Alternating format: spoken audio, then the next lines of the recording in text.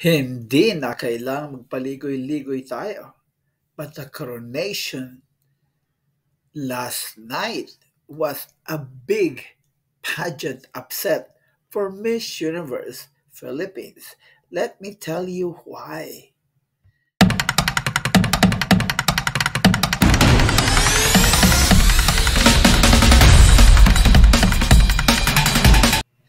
The decision has been made and it stands as it is. It is final.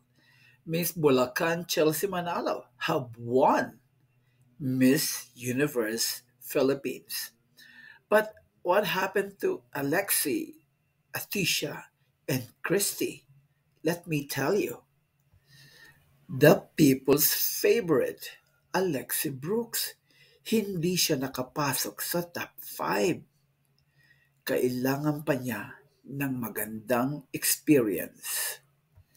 Atisha Manalo, during the interview, she was asked, "You already have a successful business.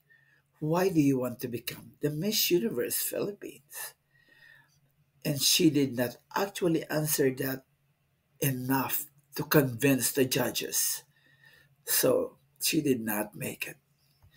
Christy was also asked pretty much the same way. She already have a successful tour channel, travel tour, and why does she want to become a Miss Universe? I'm not impressed on the question, on the answer actually. So